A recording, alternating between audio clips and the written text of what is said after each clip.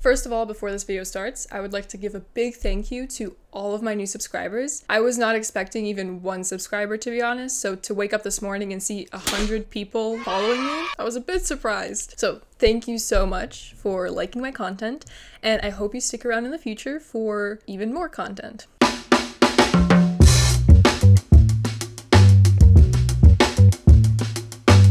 About 2 days ago, I gave my final presentation on my senior project, which, fingers crossed, went really well, meaning that in a couple of weeks now, I will finally graduate college.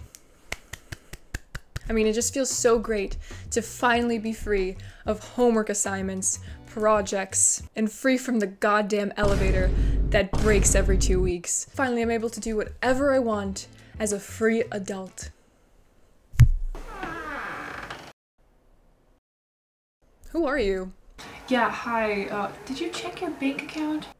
What do you mean, check? Just check your bank account. Oh. Yeah. Yeah, I should probably get a job. It's kind of funny how college just kind of takes your money and then after 4 years, throws you out to the streets and says, good luck on finding a job. And, you know, please, when you get money, pay us even more. It's like the first couple $1,000s were not enough for them. But I do want to agree that college does not have to baby you through all of the steps of life. Finding a career is something that you have to do all on your own. But anyway, because I'm soon going to need to find a job, I wanted to spend some time and research a little bit about the possible jobs there are out there. Because one of the beautiful things about being a programmer is that you're not really limited to just working in one field, which is amazing because imagine if you're majoring in art history. I'm so sorry, but hear me out. Put down your paint brushes. Or no, I don't think art historians paint. Put down your art textbooks. What I mean by this is that as an art historian, I think the only place you really work in is a museum or something. As a programmer, however, you have many different fields to choose from. You could work as a programmer in the medical field. You could work as a programmer in the finance field.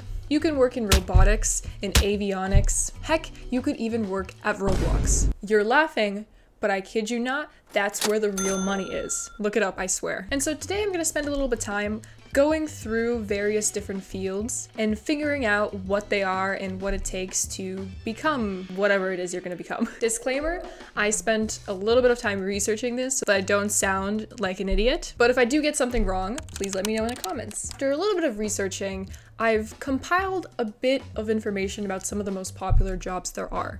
And the most basic jobs that usually pop up are computer programmers and software engineers. Now you might be thinking, aren't those the same thing? I mean, they surely sound like the same thing. I mean, a software engineer just kind of sounds like a fancier version of a computer programmer. Oh, what do you do for a job? Oh, I write computer programs. Oh, cool, cool. What do you do for a job? I engineer software. Oh. Okay. But there is a difference though. So let me first explain what a computer programmer is. A computer programmer at the most basic level is someone who can write, modify, and test code. Although we all know that you're probably going to spend like 10% of the time writing code, the other 90% of the time banging your head against a wall because something isn't working. Don't you just love being a programmer? You should generally be proficient in at least one type of language and have a basic knowledge of computer science principles. We help us to see what's trending at the time in the programming world to see what language you should learn. And now we have the software engineer. To put it simply, they're not only responsible for writing the code, they're responsible for coming up with the concept of the code. You can think of this as a mechanic is able to put a car together with a bunch of parts, but a mechanical engineer can understand the individual functionality of each part, as well as probably design the car from scratch himself. These two fields work together in a way, where the software engineer spends time developing a specific software and then works together with a bunch of computer programmers to make the completed version of the software. And now, the most important part, salary. According to the Bureau of Labor Statistics, computer programmers earn an average of $93K a year, which is pretty good if I say so myself, while a software engineer averages at $120K a year. But do not confuse this with the starting salary. On average, for a starting salary, I'm seeing online a mix between $60K a year or $70K a year at a starting salary. If you're lucky, you could get something higher than that. And if you get something lower than that, anyway, let's move away from these really broad career topics, and I want to talk a little bit about these 3 jobs that I keep seeing pop up, which let's start with front-end development. Front-end development works at the front end of applications, which is where the UI exists. You're dealing with the buttons, you're dealing with the images, you're dealing with the layout and the design of the website itself. Now, this might not seem like something really difficult, but in fact, it actually is pretty hard to create a really good user interface. What is going on here? Oh. What am I looking at? And so if you're going to be working with UI, it's definitely going to require a bit of more creative psychology. And that's essentially all that front-end development is. You're going to need to know a little bit of HTML or CSS. Now, moving on to, I wouldn't call it the opposite of it, but at the opposite end of front end, you have the back end. The back end deals with the functionality of the front end. So you have the buttons, you have the very coolly animated portfolio website, but do the buttons work? Do you need a database that you need to search? All of this is the responsibility of the back-end developer. Of the love child, the full stack developer. They are the jack of all trades. Now, let's talk about salaries. This is where I got a bit confused looking up online because they're giving a bunch of different variety of salaries, and I'm just gonna say that I think they're all within the range of 100K. Again, not the starting salary, but the possible future salary. Going even deeper down the rabbit hole, there are even more specific specializations. Cybersecurity is a field where you're working with encryption and making sure that data in websites or applications does not get leaked to hackers. There's also cloud computing. This is a field where you're essentially working on delivering different types of computer resources to different people over the internet. Another important field is data scientists, which are people who work on a load of data that is given to them and try to make sense of it. The reason I'm able to look up all of the salaries is because some data scientists did their job. And there's just so many more specialized jobs out there that if I try to put them all in one video, I would be sitting here for an hour, and that's just gonna be too long to edit, so I'm not gonna go any further. I'm gonna link some pages of where I found all this information if you wanna take a look at some more fields that there are. But for now, I'm gonna move on to 2 fields that I find incredibly interesting myself. The first is game development. Now, this career in itself has many different paths. You could think of it as all of the different specializations that I said before, where in game development, you could either work as a game programmer, a game designer, and most importantly, I would say you could work as an indie game developer. You don't have to work sitting there 9 to 5, killing your eyes, killing your back, killing your social life. Instead, you could work from home and develop games on your own, or maybe in small teams. Technology is getting so advanced in game development that this is fully possible, and I think it's a lot more comfortable.